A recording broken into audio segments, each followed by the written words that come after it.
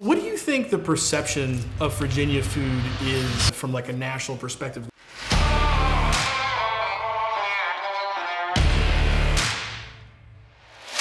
I'll probably make brothers tea till the day I die.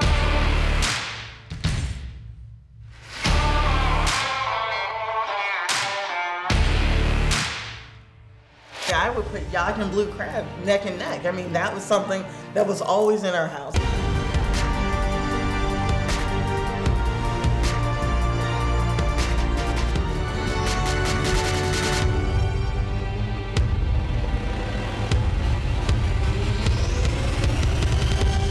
There's a reason we're enjoying the food that we have today.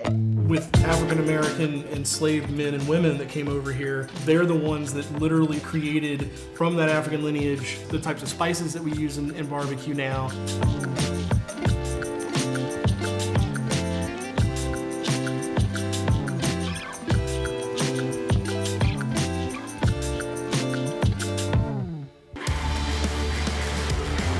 You really can't talk about Virginia food unless you talk about Brunswick stew.